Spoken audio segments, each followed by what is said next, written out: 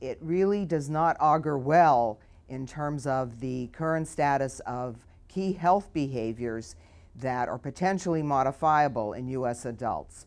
For example, it indicates that current prevalence rates for smoking, which is a major cause of morbidity and premature mortality, a major independent risk factor for heart disease and cancers, that about 20% of adults smoke and only about 50% have attempted to quit in the last year.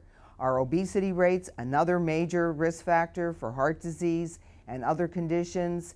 About 60% of adults aged 18 and older are overweight or obese. I think the one behavior that seemed to be promising is that more Americans are actually meeting the recommended guidelines for sleep, and those guidelines are 8 hours a week.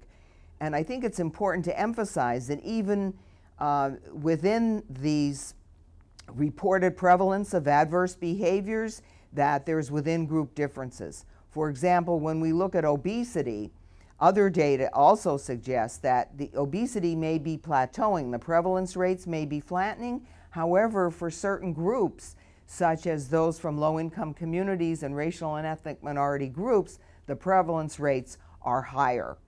And so I think taken together, this report suggests we need two approaches: individual approaches and population-based approaches.